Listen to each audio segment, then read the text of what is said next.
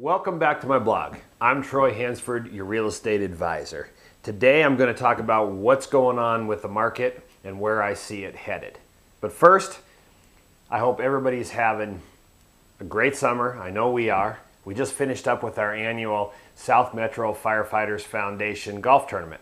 The tournament supports firefighters, police officers, and EMS workers that in crisis, when something has happened to them, and it helps support their families. It's a great cause, raised a lot of money this year, so thanks to all of you that turned out.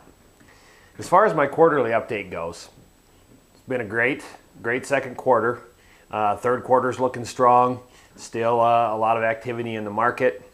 In fact, in some areas, there's still multiple offers we're seeing on properties. We're kind of expecting maybe it'll slow down a little as we get into deep summer, as families do their vacationing and try to get all that done before school starts, but that's yet to be determined.